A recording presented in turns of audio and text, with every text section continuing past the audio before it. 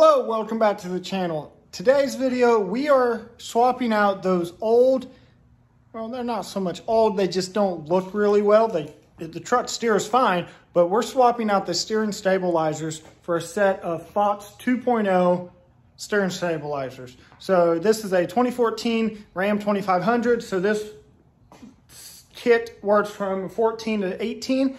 I don't even think I've made a video yet showing this truck. Let me go ahead and flip you around real fast and I will do a quick walk around.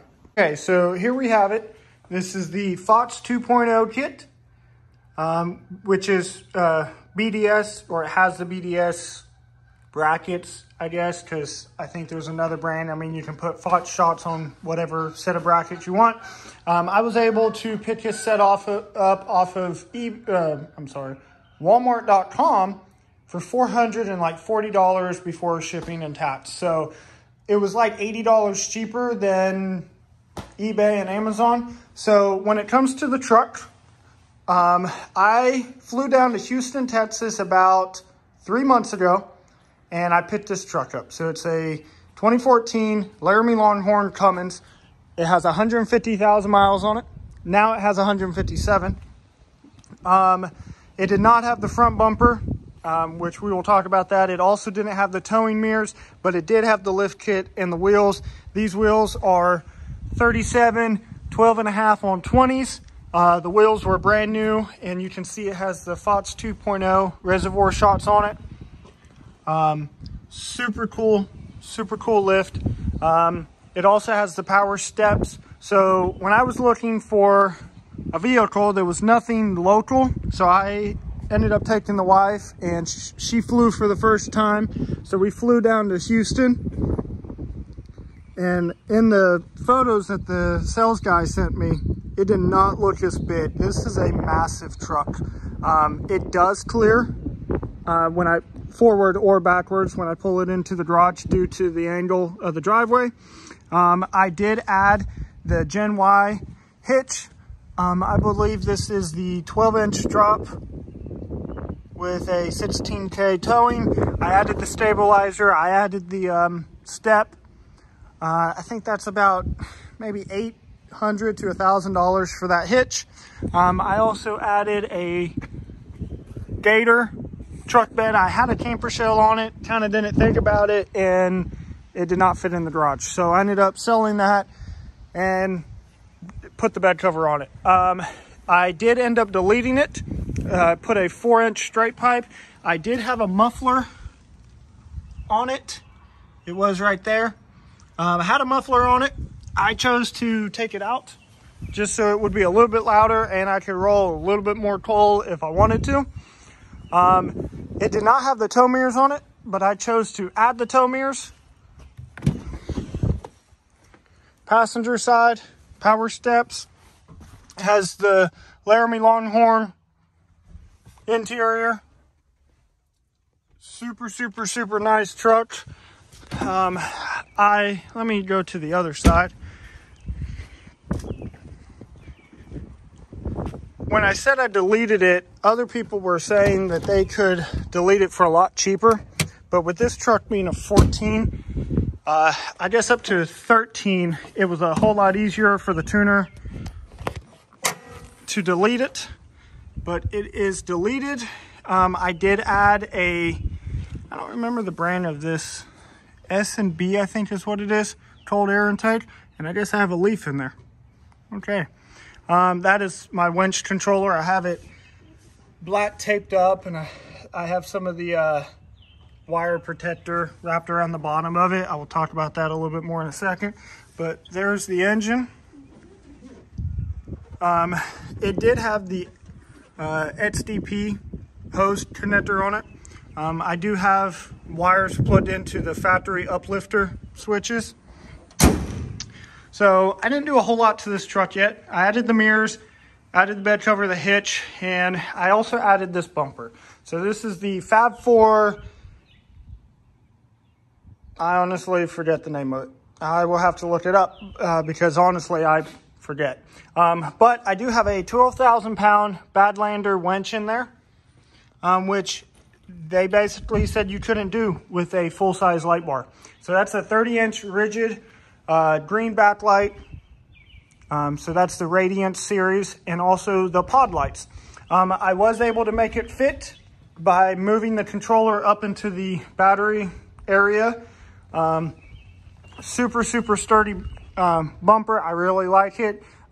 We bought it to match the front of my wife's Jeep, which has the grumper, which we have videos of that if you're interested in seeing how, or I guess seeing more about the Jeep. Super cool Jeep.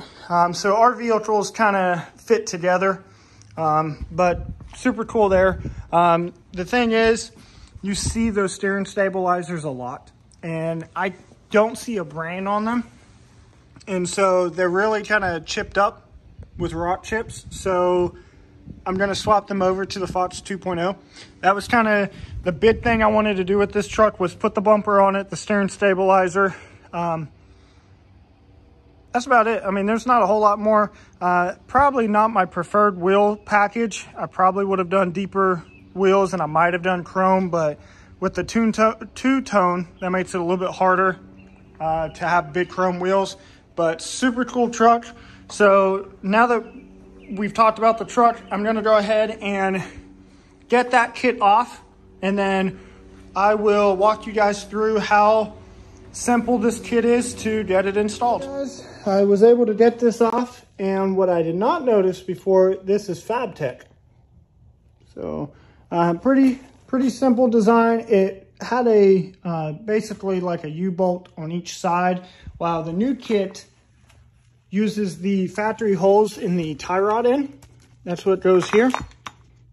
And yeah, okay, well, let me get some of the packages open, and then we will start bolting things up. Well, I already ran into my first problem, but I made it work. So I got the first step, which said to get this bracket installed. So I start looking through the bolts, and I start reading through it, and I start checking all my bolts, and I notice that it says in the instructions that you would be reusing, right there, mounting the steering stabilizer bracket reusing factory hardware. Well, I do not have factory hardware with those, so I had to come up with 2 bolts that would go through that. So I started playing around with, I lifted over there, one of these bolts. So this is the right size, everything that we need. So you would be able to use this. I think it's like 3/8 probably by 3-inch. I ended up finding some 1/2-inch bolts that I had, but they were like 6 inches long. So I had to cut those off.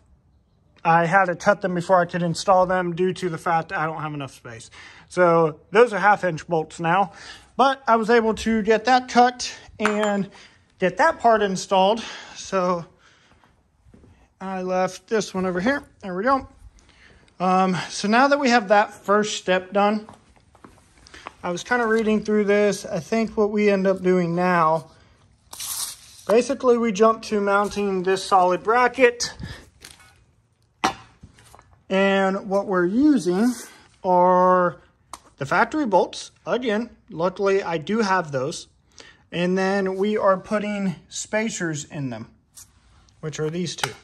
So I guess we will be doing that. And then these 2 long bolts will be going with this bracket. So I'm gonna figure out how that fits, and then I will show you guys. So now that we have the axle bracket on, you reuse your factory bolts on the bottom and the top. You do have to put a spacer right there in between the upper bolts. And then I ran the supplied long bolts with a nut and washer and was able to tighten those down. I did not super tighten them because I felt like I was already bending them. So I didn't do that. So we got that bracket on with factory bolts, but I had to make some factory bolts and then 2 supplied bolts. So now I believe what they want us to do, they want you to flip the tie rod adjustable sleeve.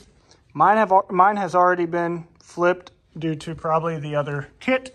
So now I think what they want you to do is get the other bracket probably on loosely. And then from there, we will start mounting the shots. We do have to press the bushings in and then measure the passenger side and then make the driver's side match. So I'm going to go ahead and mount the other bracket with the U-bolt. The next step, I'm actually going to go ahead and press in the ends on these shots. And so I have a Harbor Freight, I believe it's a 6-ton. I keep it up in my attic. So I'm going to go ahead and figure out how to set this up and press it in, and I will show you guys how I do it. I was able to press this end, and this end is a lot easier than this end.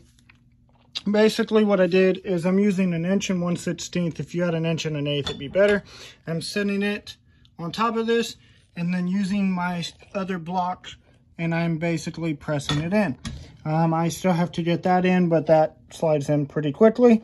And then I can go ahead and try to get the first one installed.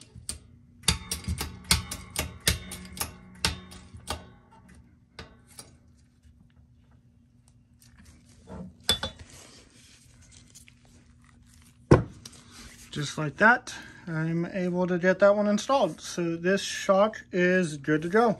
So I went ahead and I bolted the left side of the shock up. I've decided that I'm going to mount the shots in the middle and then have, or the canisters in the middle, I guess, and then the arms out on the sides. Before I can finish mounting that, I do need to go ahead and prep this bracket. This is the BDS emblem.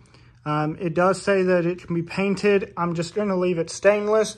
So I have my rivet gun here. I have pulled back the edges so I can go ahead and rivet that in, and then I can get that installed. So I have it installed. I think I have it pretty much straight. What I did find out is these 4 bolts, 2 of them are different sizes. You put the 2 short ones in the middle and get this off. Oops.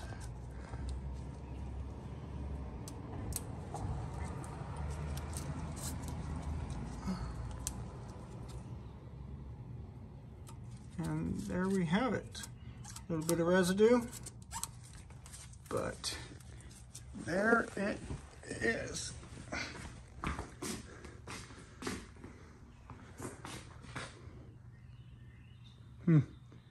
Well, it's a small change, but it's definitely something that will make me feel better about the truck, and you definitely see it. So it's definitely a really cool thing that I was able to do for such an expensive truck. It just had, I really hated that it didn't have the matching shocks. So definitely super cool. I don't really have any adjustment that I can do. So I measured the left side, the passenger side, and then I made the driver's side the same. But I'm probably going to, I don't know if I should jack up the front end and check, or just have my wife come out and try to turn it and make sure nothing hits. But that's basically the install. Definitely looks a lot better than those did. Something I forgot to mention, and while cleaning up, I realized this. I have some extra parts. I didn't have any bolts that were this size, and I don't know why I have this one.